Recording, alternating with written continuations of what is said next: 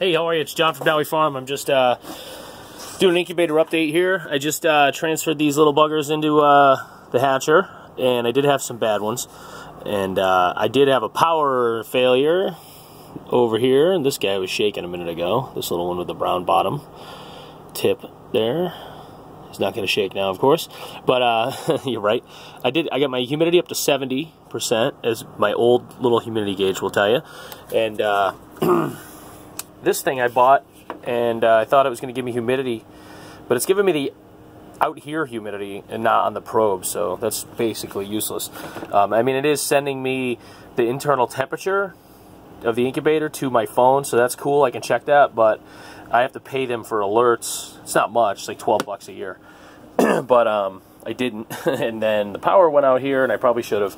Anyway, so I've got decent temperature. I had to adjust my Inkbird here, my Inkbird thermostat. Now that says 97.8, and this one here says 98.4, and this one here says 97.8, so I guess I'm going to go with 97.8, which is not great, but I did just add water, and I did just turn the temperature down 1 degree.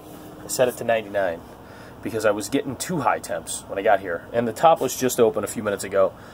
So I may pop that back up to 100 because we want 99.5.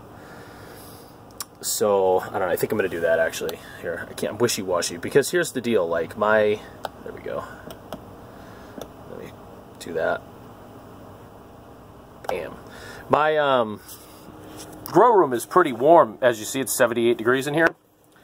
And when I was doing this at home, it was not. It was like 60 something probably in the room if I was lucky, and it was very inconsistent.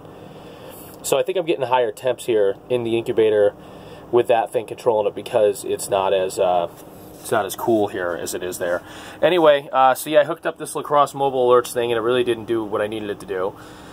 And see, now we're back. We're going up. We're going up. See, 98.4 already.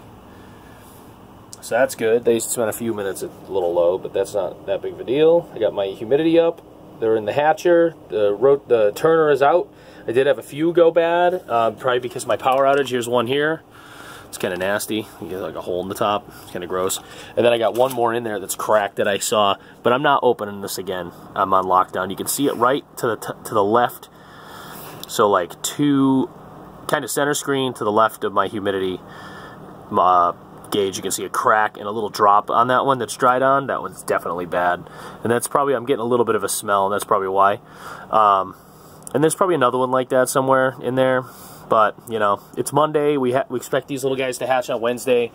And, let's see if I can do this. And, yeah, so it's kind of a bummer that we went a week not selling eggs so that we could load this thing and then have that power failure.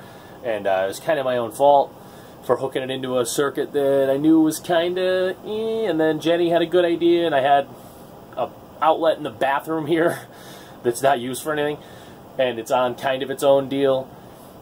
So I hit an extension cord up on that after she mentioned that, and yeah, we did that. So that was a good idea on her part, good observation, and luckily she did that. I would have just kept hoping that it didn't blow again.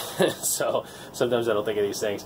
Anyway, yeah, so here we are. It's Monday. They're going to hatch starting probably tomorrow through Thursday. Wednesday's day 18, so we're hoping to get a good hatch. I'm realistically expecting to get about 50%, which would be about 40, because of the power outage deal. I'm really still hoping for 60, but I'm sure because of that, it's kind of a lost cause. And hey, you know, you change things sometimes and it's better, and sometimes it's worse, and so be it. We're up to 99.5 now, so that's good. First time I did it this way, I had that thing set differently, and I didn't have quite enough, you know, I didn't have it up high enough, so I didn't have the temperature right, and I got a low hatch. And then the second time I did it, I had the temperature set right, and I had the humidity right, and we got a good hatch. And of course, this is the third run with this thing, with this exact setup at least, and probably going to see what happens when the power goes out for 5 hours. So see what happens. It made me think about a battery backup system, because I'm sure that this thing isn't very high wattage. It would probably run on a deep cycle battery with an inverter for a while. So it's definitely a thought to keep in mind.